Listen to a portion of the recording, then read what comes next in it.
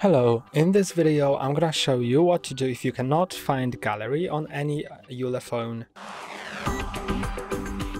So this tutorial will work for any Ulefone branded phone. And the first thing, the most common issue is that you may have been searching for app named Gallery, and actually on this phone there is no such app. There is an app named Google Photos. So in order to find it, swipe up on the home screen, then tap on the search bar and search for photos.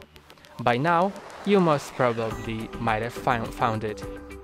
If you haven't, like me, that may be due to app being disabled. So to easily enable it, go to the Play Store, then go to search and search for photos. Now you'll see Google Photos. Click on that. And now you can just click on Enable.